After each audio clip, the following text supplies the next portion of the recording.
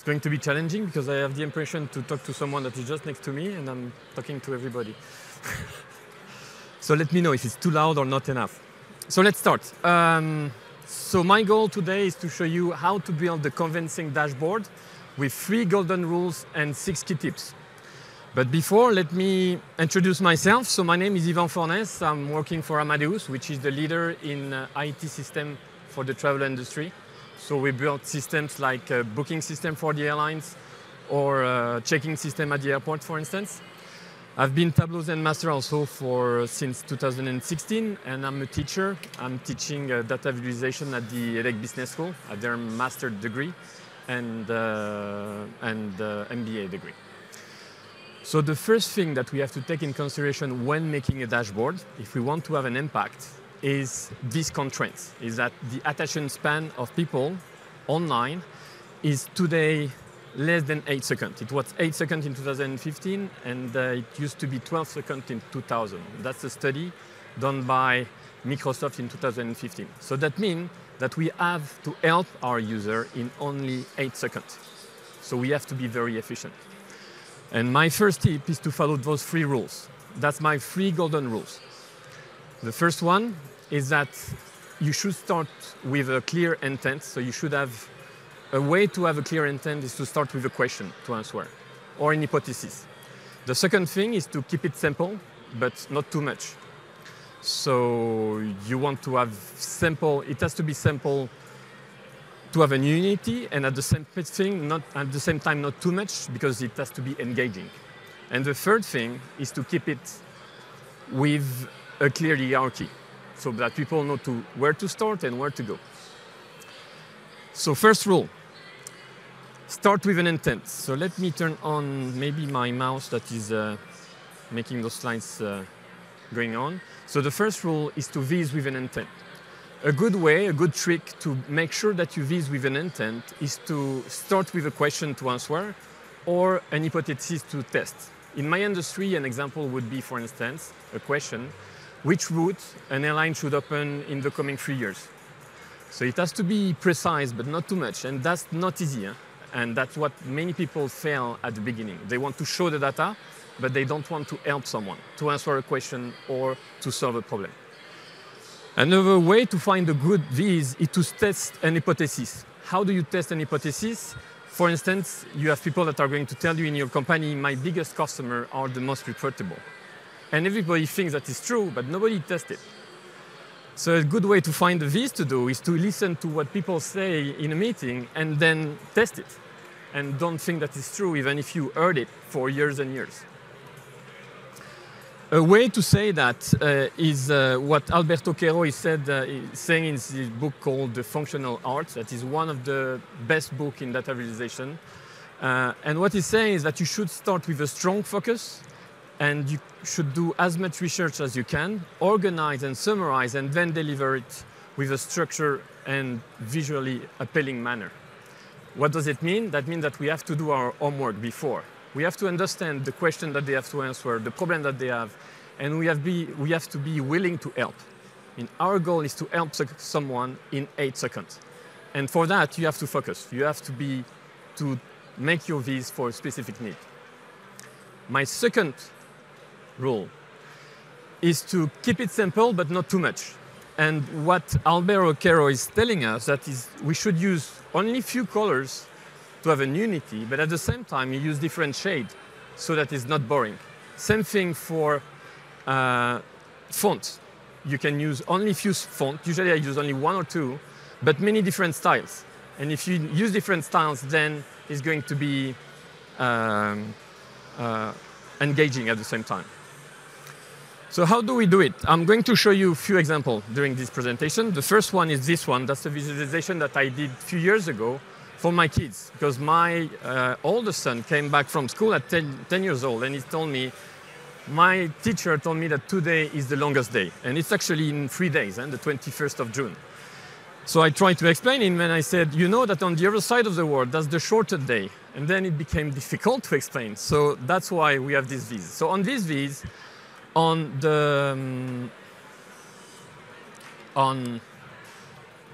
horizontal axis, sorry, On the horizontal axis, you have the latitude, all right? So each row is a latitude. And then on the bottom, on the vertical axis, you have the day. So each column is a day. And the only thing that you have on these V's, it's a heat map. So each dot of the heat map is giving you a color, and the color depends on the number of hours that you have on this latitude and this day of the year. So we are at this latitude, France, Germany, and we are in June, so that means that we have almost 16 hours of light by day. And you can see how it's going to change over time. This visualization is simple, and there is the unity. Why? Because I use only 2 colors. But at the same time, it's engaging because I use 24 different shades of colors for each number of hours that you can have in one day. And same thing for the fonts. I use only 2 fonts, but in a very different ways. Here it's gray. You can see that it's black. Here it's bold. It can be in white. So I use different style because I want my V's to be engaging at the same time. So that's my second rule. And my third rule is to have a hierarchy. So people have to know where they start to have a big picture and where they have to go to find the details and their insight. So you can keep in mind this heat map that is well known. You know that people start from the top left and go to the bottom right. That doesn't mean that you have to use this path. You can have your own organization, but it has to be very clear to the people where they have to start. And they remember that you have 8 seconds to deliver everything, to engage them, they have to understand how to use your V's, and they have to find their insight, all of that in only 8 seconds. So let me give you an example. That's with a V's that was made by Adam McCain. That is one of the authors in Tableau Public that I like the most. And that's this V's that he did. This visualization is the Game of Thrones, and that's to present the season 6 recap. And see how easy it is to know where you start. So you have the families that are here, the different family of Game of Thrones. Then you move on and you have the character within each family. Then you move on and then you can see that you have the episodes that are here. And then you have the different scene with the different vertical bar, which means that within 1 second, you know where you have to start and where you have to go and how you can follow up, right?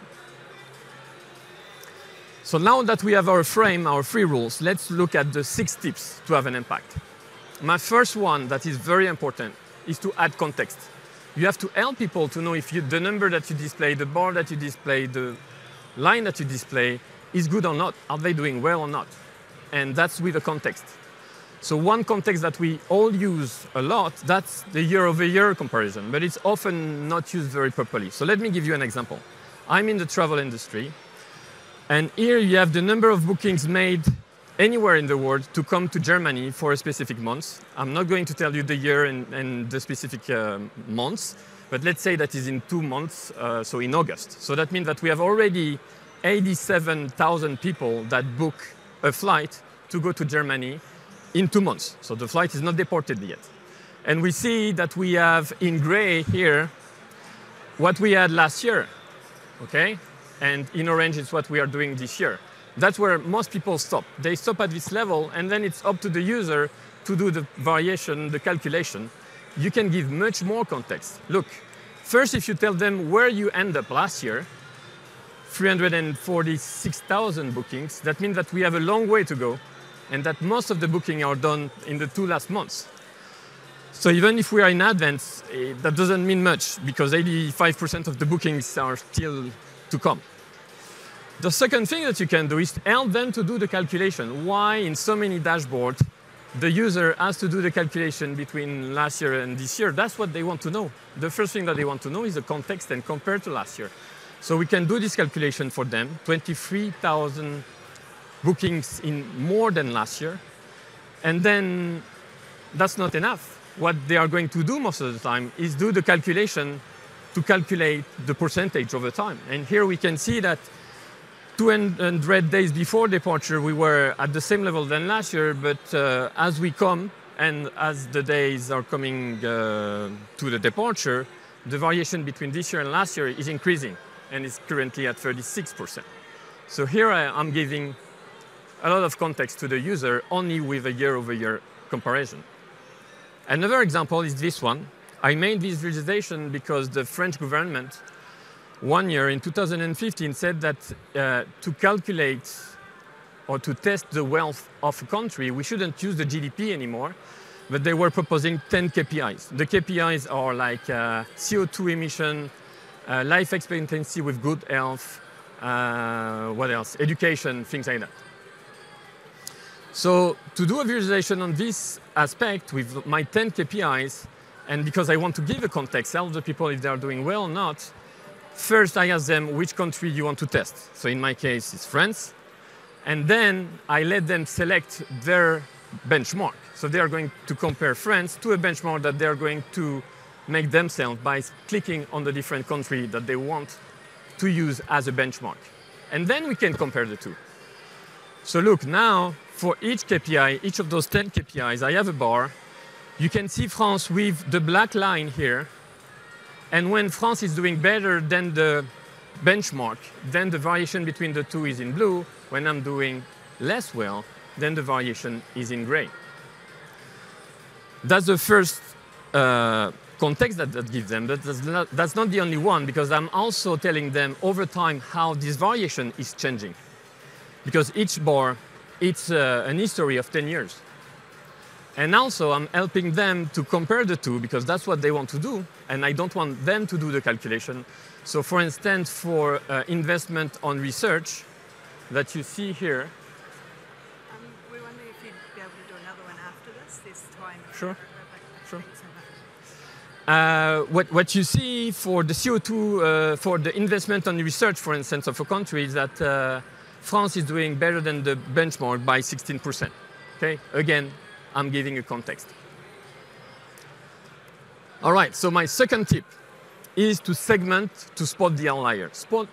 Finding the right dimension to segment your visualization is key. I found a lot of insight with that.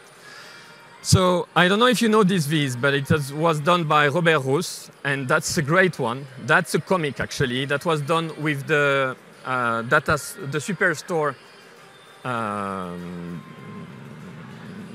data that you have with Tableau when you install it. And what he's doing is saying that we have a dashboard to do with a meeting. It's a quarterly sales meeting. They did this dashboard that you see here, which is by product type. Each column represents a region. And as all you know, Tableau in the East is not doing very well. Tables, we have a lot of deficit, right? And then the boss is getting mad and he's asking us to fix it and why. And then we have a super data store in the middle that he's going to say, I just need to do a drag and drop. I'm going to add a dimension and I'm going to segment more and I'm going to discover why, or at least what we can do. And now we end up with this graph that is almost the same as the one that I am on the top, except that I'm adding a dimension. And here the dimension is when you make a profit, it's going to be in gray. When the sales is not making a profit, then it's in red. And then I can display the two. And what you had before, it's only the dot. But now on top of the dot, I have those two bars that are telling me why I'm doing well or not. And look what we discovered. We discovered that for office machine on the west, we didn't see anything before. It was a little bar, so we were not worried. But here now we know that we have a huge potential of increase of profit. Why? Because half of the sales are with a deficit and half are with a profit. And because it's a viz that was well done, then we can dig in and click on the bar, and then we see why. It's because those two products are sold at a price that doesn't allow to do a profit, right? So segmenting is key. Sometimes it's difficult to segment. You need advanced calculation like artificial intelligence. In my company, for instance, we use it to segment travel that travel for leisure and travel for business. But sometimes it can be very easy. My third rule is to keep some air on your visualization. So I stole this rule from designers that design websites. And what they say is that when they design a website, 1/3 of the space should be used for text, 1/3 by white, and 1/3 with a picture. In our case, it's a visualization.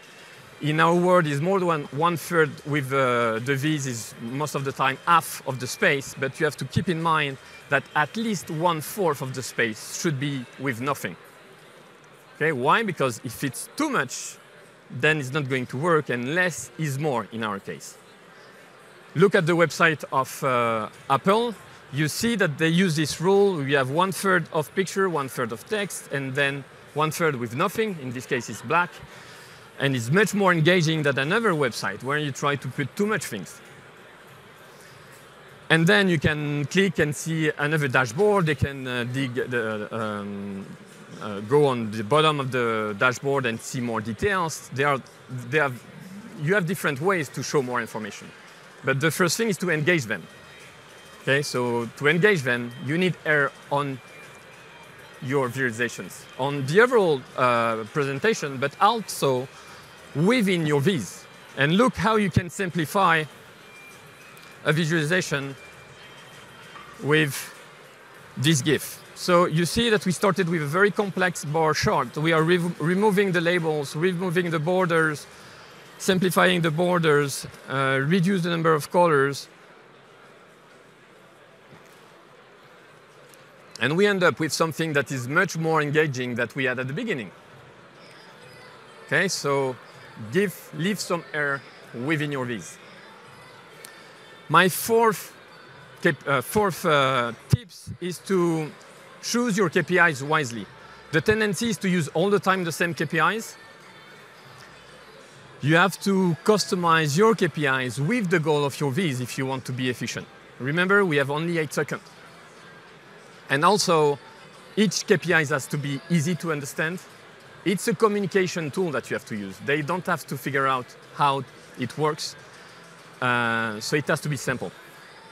So let me show you an example. Here on these V's, I made this visualization to show the country that are promoting Paralympic compared to Olympic. But because in the Paralympic and the Olympic, you don't have the same number of medals and you don't have the same sport neither, I had to find a KPI that would allow me to compare the two. So what I use, it's a very simple one, is the percentage of medals won by the country for a specific year, as you can see, and for a specific country. So if you look at the Olympic, here we have this blue bar that is telling you the percentage of medal won for a specific year, a specific country, and on the other side in green, you have the same thing for Paralympic. And then in the middle, I'm comparing the two. Again, I have to help my user. So I'm saying that the US is doing very well at the Olympic, yes, but they are doing less well than they do on the Olympic for the Paralympic, almost every year, which is not the case of China, that is doing also pretty well because they are second in terms of rank lately, but they are doing much better, they are much more present for the Paralympic. Okay, so these specific KPIs, that was a simple one, the percentage of medal won, allow me to do what I wanted to do, show the variation, the presence in Olympic and the Paralympic by country. All right, so let's move on and let's have a look to the next KPI, to the next tip, sorry.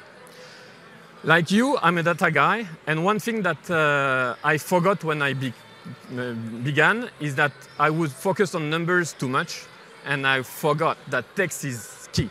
Text and illustration is actually what people look at the most or a lot. Why? Because the first thing that they are going to try to do when you do a Viz is try to decode your Viz. How am I going to read visualization? That's why they start by the text and by the pictograms. So that means that we have to help them.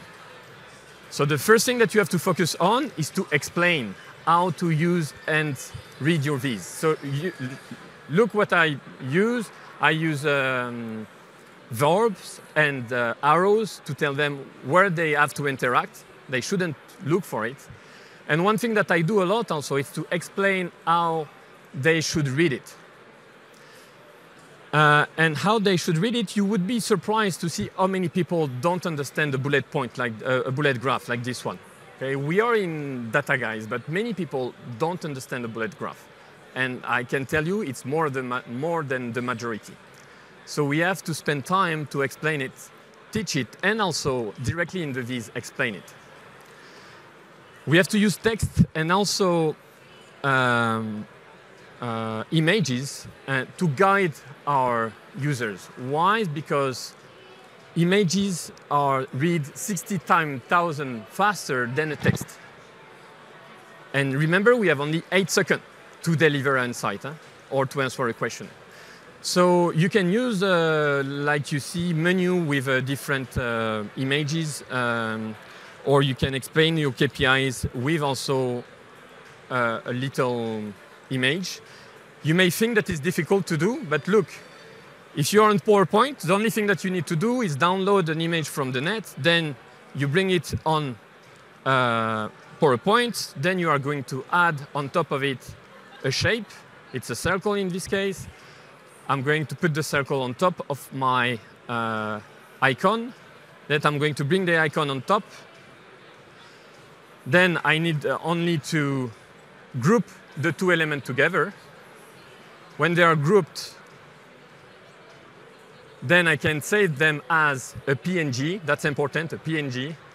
And then I can use this PNG from Tableau. So you see, you don't need to be an expert in drawing or things like that. I'm not. But with PowerPoint, it can be easy. My fifth, I'm still on the fifth tip, is to, in explaining and guiding, one way to guide people is to put any interaction that you have on your visualization. So in this case, it's a filter next to what it affects. So you see that here I have a filter that is going to reduce the minimum of my y-axis. So that's why I'm putting it right where the minimum is. Same thing, if I have a filter that is going to reduce the span of my horizontal axis, I'm going to put it right there. So a way to explain it is, to my students, is that your mouse should follow your eyes. If you need to set something on one side of the dashboard and it affects the other side, it's not user-friendly. Sometimes it's not possible, but try to do it as much as possible. And my last tip is to adapt, and that's key. So you remember that you have to start with a clear objective and a clear intent. So when you have your clear objective, you have to keep in mind this rule by William Cleveland and Robert McGill. I'm sure many of you have seen this study. What they said in 1984 is that to compare accurately, you can use bar chart. And that's why we use bar chart a lot, right?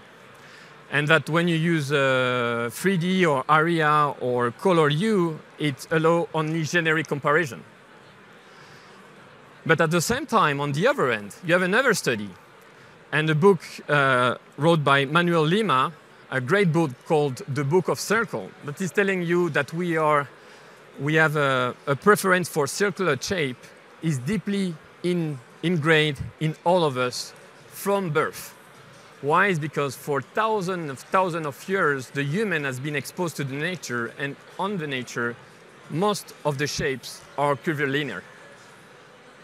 So that's why circular visualization are more attractive, but at the same time, they are less accurate. So what should we do? Should we use a line chart, as you see here, and be more accurate?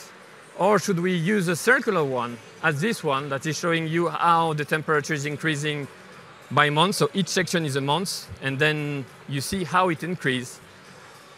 It's not precise, but it engaged a lot of people on Twitter, and this visualization became viral. It was done by Ed Outkin. Why? It's because it's a circular visualization. So what should we do? Should we be more accurate or more attractive? It depends, okay? And I just don't like when some people tell me you cannot use a pie chart or you cannot use a circular shape. It just depends on what you want to do. So let me give you an example. I did visualization a few months ago to track my workout goal. My goal was to do 1,200 kilometers in 2018 by using different activity. So you see the activity here. running, skiing, climbing, things like that. And each activity has a different color. Then each section of the circle is for a specific month. So you have January on the top and you have April on the right side, right? And you can see if I am on track with my goal yearly in the middle. So I can see year to date if I am on track. I can see monthly if I am on track because this also circle is dynamic depending on the goal that I choose. And you have also the weekly goal that you need to reach in order to reach my end of the year goal, right? So this viz got a lot of traction because it's circular. It's a good viz to have an overview, but at the same time, that's not the one I use myself when I track my workout. That's the one I use. Okay, so that's maybe a boring viz, only with bars and only with lines, but I can see where I stand very easily from my goal, that is this line that you see on the background. I can see where I stand compared to last year. And at the week level, I can see precisely the trend because all the week are using same horizontal chart. Horizontal line, sorry. So that's a big dilemma when you make a visualization. But Ludovic Tavernier find a way. Maybe we can put the two together. And here you have a circular viz that he did. I'm sure many of you have seen this one for the Iron Viz in New Orleans. And why I'm showing here now is because you have an attractive section in the middle here because it's circular. And what we look at is the weather of Seattle over time. So each section of the circle is a month. Then you can see how the temperature change in red here. You can see the rain in blue, and you can see the wind in white. So this section of the screen attracts a lot of people, and then if they want to compare accurately, then they have the other section on the left, where they can compare with the bar chart, the rain, the wind, and the cold, or the temperature. So again, it just depends on your goal. If you want to put a visualization on a website, then a circular visualization may be a good choice. If you make your visualization for analytics or for someone to track his goal weekly, then a bar chart may be more appropriate. So to conclude and to sum up, so we have a frame, the 3 golden rule. Start with a question and intent, with a strong focus. Then keep it simple, but not too much. Keep it simple with using few colors, few fonts, but different shade and different style. Use a clear hierarchy so that we know from where we start and where we go, where we have the overview and where we have the detail, where we are going to find our insight. And then the method in 6 tips is add context so that we know if we are doing good or well, on bad or good. Segment to spot outliers. Use white space so that your viz is engaging. Keep your KPIs, find your KPIs wisely, and they have to be simple and adapted to the goal of your viz. Explain and guide, and adapt. So never say that we shouldn't use anything, it just depends. And that's it. If you have any questions, I don't know how you can ask questions, but with the mic maybe. Thank you.